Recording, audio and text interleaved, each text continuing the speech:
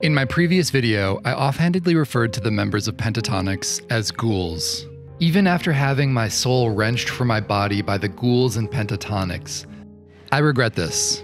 I would feel terrible if they found out that I disparaged them in a video that got literally hundreds of views.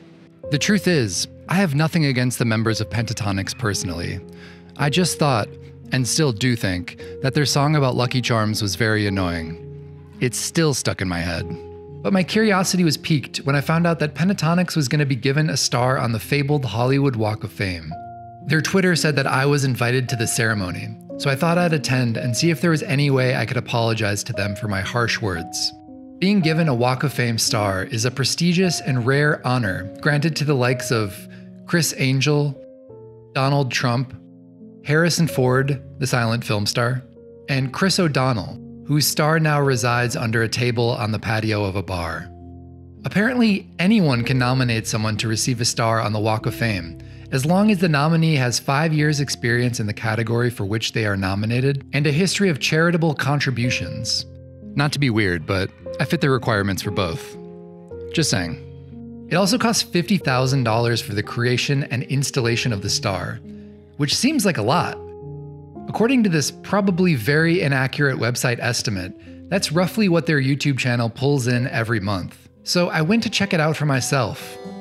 I found the ceremony area on the fabled streets of Hollywood. I didn't know whether to go into the media section or where the fans were gathering.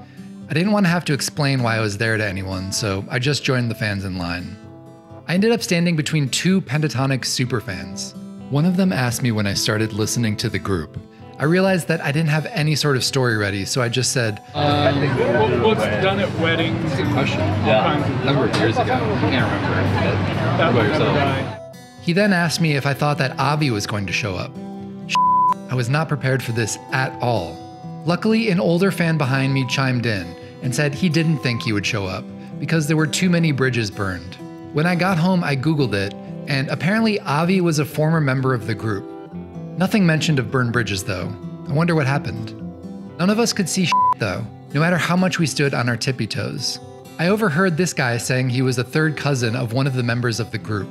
I didn't know what a third cousin was and had to look that up when I got home as well. Apparently a third cousin means you share a great-great-grandparent, which honestly is like you're not even related. I mean, he didn't even get a reserved seat. He was back here with the rest of us peons. We thought we were in line to get led into the ceremony, but it turns out we were just corralled into this little area facing the back of the stage. This security guard kept yelling at us for some reason. No matter how hard we tried, we couldn't see anything. One guy realized he could stream the ceremony on his phone, so I tuned in to see what the fans online were saying. We'd been waiting almost an hour and I hadn't seen anything yet. Honestly, this was bull. These diehard fans had been clamoring all afternoon to see these singers and were being snubbed. I was just about ready to write Pentatonix off and ditch this whole ceremony. Then finally it ended and the members of the group came over to greet their fans. The fans loved it. The members were game for autographs and signatures and they worked the whole line. I was going to apologize, but I suddenly got cold feet.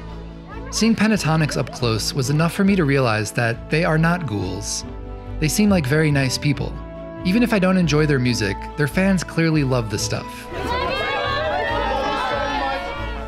And that's enough. So I would just like to say from the bottom of my heart, I'm sorry, Pentatonix.